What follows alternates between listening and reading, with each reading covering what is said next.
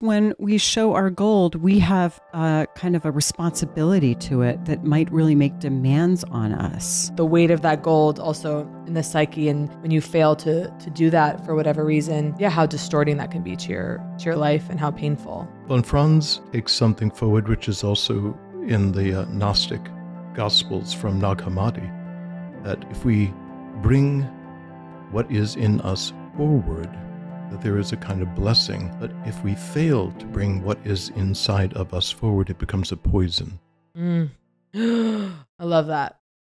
So there's a danger in hiding, because when we hide, there's a way in which the public does not know that we have ownership of our own creativity. Mm-hmm. Or as Robert Bly said, your gold, showing your gold. Mm. So Nicolas Cage, who might have had some gold in his personality, fails to share his gold or to let anyone see his gold, which brings up that other question of who was he, such that bringing his gold forward was either so shameful or so frightening. Mm-hmm. And I think, like a lot of us in the world, having anyone see our gold, psychological gold, and subjecting it to other people's opinions, other people's desires to monetize it or to change it in one way or another, can be very frightening. Mm-hmm. And we can be extremely ambivalent about that. Well, also because when we show our gold, we have kind of a responsibility to it that might really make demands on us. Mm-hmm. I mean, hypothetically, if Paul had shown his gold and tried to write about this, he might have really had to harness his, psychic energy in service to doing this research. Instead, you get the feeling he's kind of coasted. He hasn't really had to put a lot of effort in. He sort of probably, you get the feeling he teaches the same class year after year. So there's a way that he maybe was reluctant to let his ideas make a demand on him, and he just wanted the payoff. He just wanted the quick connection that he was looking for from your character, Kate, of, hey, you guys are going to set me up with a publisher, right? Yeah. And no, how about a Sprite commercial? Yeah. I love that. So this was something I was truly kind of talking about last night. You're talking about like that gold, like the weight of that gold also in the psyche, and which I know you've mentioned before on the show, but just when you fail to do that for whatever reason, how distorting that can be to your life and how painful. And von Franz takes something forward which is also in the Gnostic Gospels from Nag Hammadi, that if we bring what is in us forward, Mm-hmm. that there is a kind of blessing. But if we fail to bring what is inside of us forward, it becomes a poison. Yep. So at I love some that. point, the talent will hurt us if we don't give it breathing room, if we don't let it come to life at some point. So I'd like to personalize this for a certain moment. You're a talented person. You're funny, you're creative. You had to make that decision that your talent is talking to you and pressing on you as a young person. How did you navigate that decision of when you would let other people see your gold and when you felt that you needed to hide it until a certain point? I think I started very young, which is deeply helpful. Like I did stand up for the first time when I was 17. Wow. So I think I was still, I had always been the class clown, and I always felt very much from when I was extremely young, like I want to be an actor. That was the way I moved through the world, was just being a clown and a ham. And so that's, my identity was so firmly formed around that, for better or for worse. And so I started, when I was 17, and I think that really served me, because also just the pain tolerance. I mean, when I think about it now, I'm like, how did I do that? I had to get a fake ID to go do open mics, like the Laugh Factory on Sunset Boulevard at 5:30 in the afternoon on Tuesdays. I mean, it was like, Jesus. and I was the youngest by far. It was men. It was all men. And I somehow was able to force myself into that. my best friend, Sammy Birch, was by my side waiting for me, which really helped. And so I had that support, but I don't think I could have, I think so often when people wait longer and their identities or egos are more formed or something, then it just becomes far too terrifying. And so because I started so young, you started before you evaluated the different consequences.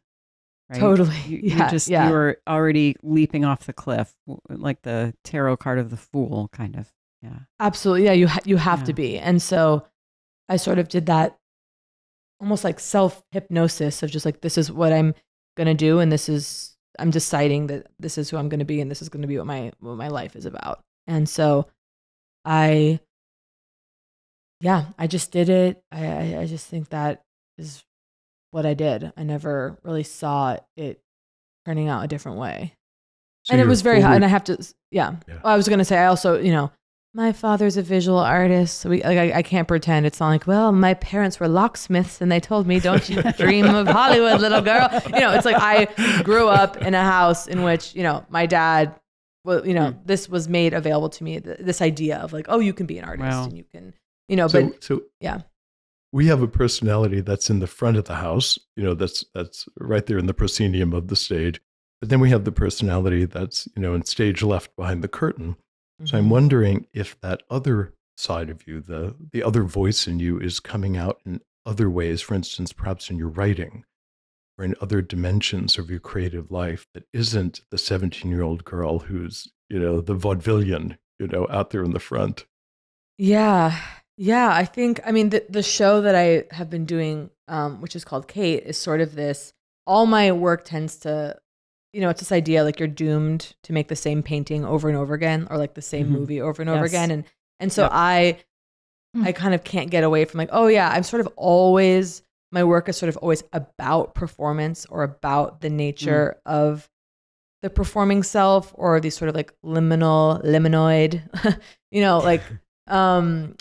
like the self as that sort of creature in my own, there's always this sort of like meta element that I can't get away from. And this show, because my stand-up is also highly improvised, this show was my attempt to, it was a huge personal challenge. Like, I'm actually going to try to write something. And that was kind of this, there was a lot of fear going into that. Like, of course, like it was like unfamiliar technology of the self for me to like try to write and kind of adhere to some kind of Aristotelian logic. Like, okay, what if I tried to write a story where something happened? Wow. And then of course I ended up writing the show that is sort of about myself, but also not about myself. And this kind of, I think because stand-up is seen as a sort of confession, and this performance of confession, I've always resisted that. And my stand-up has always like kind of not been about myself.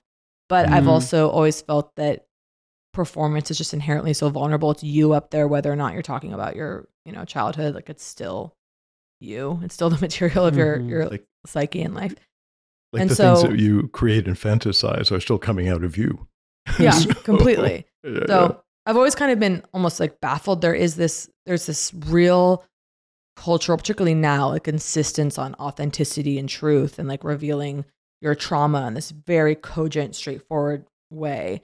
Where but I'm even like, that's a narrative, right? Yes, of course. So I'm like, well, it's all, and this idea of like the sort of person on stage is like bearing their heart to you, and it's like, well, they're in a costume. They decided what to wear. It's like the body on stage is always this performance, even when it's,